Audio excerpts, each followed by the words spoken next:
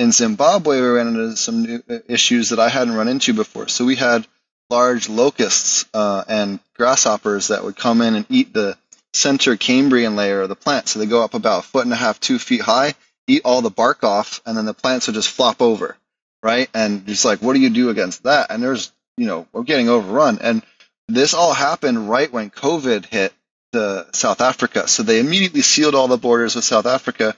And South Africa is where the only place we could import biocontrols from, right? So that we could use for resale into Western markets, because that was the goal, was to export all of the flower. So we basically got cut off from all of our supply, and I'm getting overrun by bugs. So I call up Chris Trump and I was like, hey man, I'm kind of panicking. I don't know what to do right now. Can you give me some ideas on like something I can make? Because I am like cut off from the outside world. I can't import anything now because they have like all the borders are shut now for bringing in anything because of COVID. And he told me about a method where he had he did an IMO 3 to 4, and in the bran he had a bunch of weevils that had gotten into the bran, and he inoculated it with this weevil bran, infected bran. And what happened is the weevils got or flea beetles or whatever it was in there got infected with the fungi from the IMO that like to kill them. Basically, the wild equivalent of a Bavaria bassiana or Iceria fumistraceae, that or whatever it is, Cordyceps fumistraceae. Now I think they just changed the name of it. They're always changing the name of the biocontrols just to confuse the crap out of the pest control people, I swear to. Anyways, that they looked like little popcorn kernels because they were covered in fungi. So he was like, hey, this works really good on the macadamia nut trees for getting rid of the weevils. We've kind of been screwing around with it, but I haven't had anybody to really test it on like a bigger scale. So we went ahead and we paid a bunch of the kids like a nickel for every 10 or 20 grasshoppers they could find. And we had all the little village kids running around getting all the grasshoppers they could into buckets for us. And we took that, we did a bunch of IMO collections with IPMO. So this is the recipe for this, and it's something I think anybody doing gardening should really, adopt this practice because it's really, really good. It works on a really wide range of insects: grasshoppers, blister beetles, Japanese beetles, leaf hoppers, stink bugs, like a lot of stuff that's really hard to treat normally. Caterpillars and butterflies works really good on these guys too. It will kill your bees though if you spray them directly with it. It will infect them. So it won't take out your hive, but if you spray them and directly apply it onto the bees, it will kill them. So just make sure that maybe you apply them in the evening when the bees have already roosted, if you are keeping bees at home, just to be on the safe side. Just a precaution on that. So if you're familiar with IMO, and we'll go through it and assume that you aren't, first you're going to weigh about 700 grams of rice and put that into a bowl. Next, you're going to take 300 grams of your locally collected insects or purchased insect frass, or go to your local pet shop or farm store and buy mealworms or crickets or some other local insect-ish.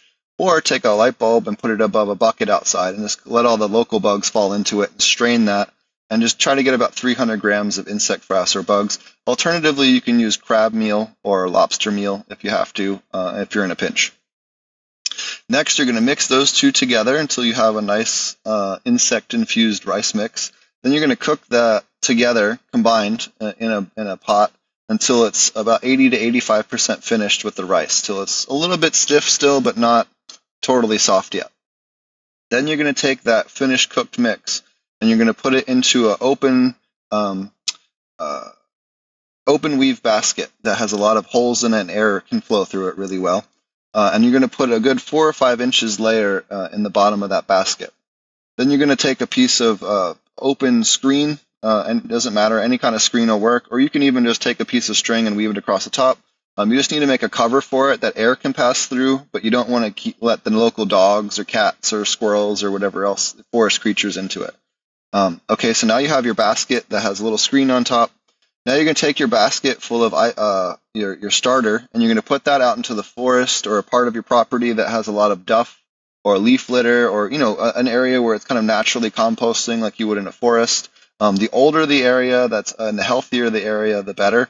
I like to do a good 10 to 20 collections at a time when I do this, because you can combine all of them and kind of get the different microbial colonies from around the different area.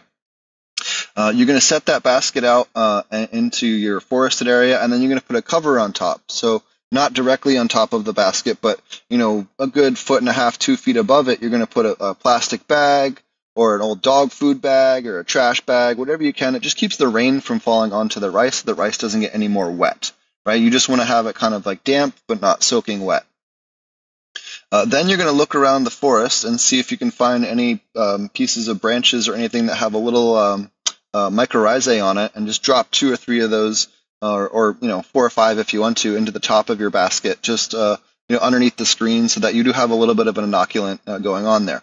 Now, what's going to happen is you're going to leave it out there for 5 days. Maybe 6 if it's a little bit cooler. If it's really hot, you can sometimes get away with 4 days, but usually 5 to 6 days is what it takes to do the collection. Now, what happens is you're collecting the natural fungi that feed on the rice, but also that feed on the insect corpses, basically the chitin-feeding insects, chitin-feeding fungi that feed on the insects.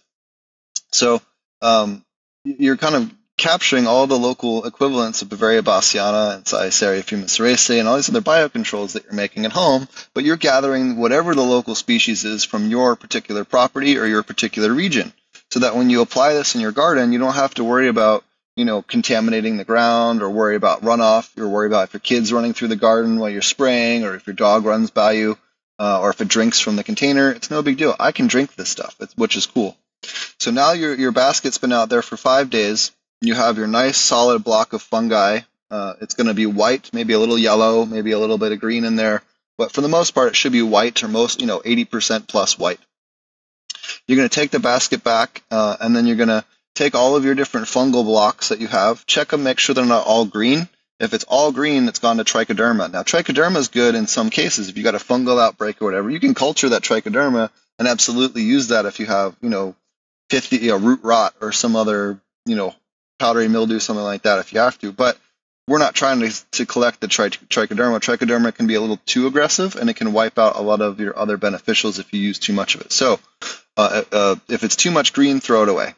If it's not all green, it's all nice and white, or white and yellow, take that and you're going to weigh it all and put all the good collections into a bucket. If you put out 20 of them, you should get at least 7 or 8 of them that are keepers. If you get more than that, then great. But don't feel bad if you only get 1 or 2. That's perfectly fine. That's all you really need. So now you're going to weigh all of that collectively. So let's just say that we had 3 kilograms of it. So we have 3,000 grams that we had saved. Now we're going to weigh 3,000 grams of brown sugar, and we're going to combine that and mix it all together, and it's going to stabilize it by locking out the oxygen with all of that sugar. And that's going to basically cause all of those microbes to go to like a spore form. So now we have a shelf-stabilized version that we can keep indefinitely for use as our store, basically shelf-stabilized pesticide that we've just made. Now, when we're ready to brew that, we're going to take a big scoopful. If we're doing a smaller batch, you can do it a tablespoon for a grow tent size.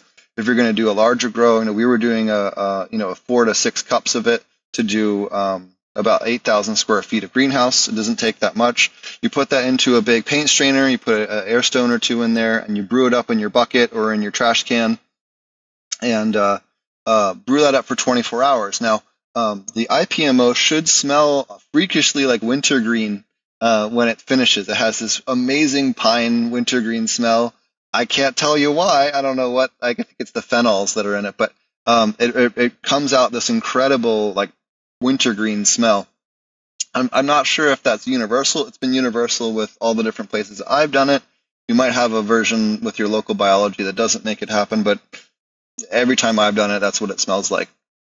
So now you have this all good brew mix that's basically the rewoken up microbes that you went and collected that feed on chitin. And now when you apply that either directly to the root system through your fertigation, just strain it and apply it right to the roots. You can also foliar spray it onto the plants, and it works to kill a huge wide range of insects, but also instantly provides chitinase directly to the plants, because the fungi broke down that chitin from those insects inside of it. So you're also increasing the SAR response of the plant. So the plant's now boosting its immune system and its own defenses, and you're directly infecting the insects that are on the plant. So it's kind of like a double mechanism. You're boosting the plant's ability to fight the insects and boosting its nutrient uptake of calcium at the same time, which also helps with insect resistance. You're also directly infecting the pest insects, by applying spores directly to their body, which then infect them and kill them. And turns them into little white mummies, which is really, really cool. But it really is the best pesticide that I've seen, or the best innovation I've seen in the organic world in a long time. And I think that everybody should be sharing this recipe, with anybody they can, because it's a completely safe way to make a pesticide that really kicks the crap out of just a huge range of different insects. And it's completely safe. You can drink the stuff, and it might give you a stomach ache, but it's not going to kill you. You're not going to have to go to the hospital. There's no kind of, danger. That's awesome. I appreciate you sharing that recipe with us. We have quite a few folks that take notes. They've got their pen and pad ready, and they're taking notes on that. And really, with this IMO recipe, it's natural farming technique, and there's so many different natural farming techniques out there. But yeah, again, thanks for sharing that one. I'm sure you've probably saved quite a few gardens now in the future here, because like you mentioned, that sounds like it's very strong and very valuable for folks growing in different areas to kind of prevent pests or tackle pests. I've even had people use it on broad mites and have success as well, which surprised me, because typically things with 6 legs or 8 legs do not work with fungal biocontrols. So, again, I haven't had that response, but I've had reports of 2 different people in Thailand using it to treat mites. So, you never know what you're going to collect and what it's going to work for. But for the most part, it is amazing for most of your larger insects across the board. What about like storage tips and shelf life on it? So the oldest one I've had is about 1.5 years old, and it was still pretty viable. I haven't kept it longer than that, just because, it's kind of a newer tech that's only been around really since 2020. So most of the places we're at, we haven't kept, we've either blown through the whole batch that we made, or, some other thing where we just combined it with the next one. You can combine multiple months too, right? So I like to do a collection every month, and then I'll combine this month, last month, and the next month, from the previous year. So if I collect it in February, I'm going to put January and March's collections in the following year's application, and you just combine those 3 when you make it. So a scoop of this, a scoop of this, and a scoop of this, and that's going to give you the best biodiversity. In fact, it's not that much different from, who used to do this first was the Vikings. They would take the best soil from the end of the growth season, or right before harvest, put it into empty ram's horns and seal them with wax, and then bury them below the frost line. And then when the spring would come and the ground would thaw, they would dig those up and spread them back out on the ground. Well, they thought they were like putting the garden spirits back onto the garden. Actually, what they were doing is just inoculating it with microbes that were kept below the frost line. And then now they're kind of just re-inoculating their garden with the best microbes from the previous year. So they had the same kind of idea. It was just a little bit different methodology. So a lot of this stuff is really much older than people realize, or we've been doing similar practices. We just kind of refined them, significantly since their inception. This clip is brought to you by AC Infinity. Use discount code MrGrow at 15 to save on any of their products.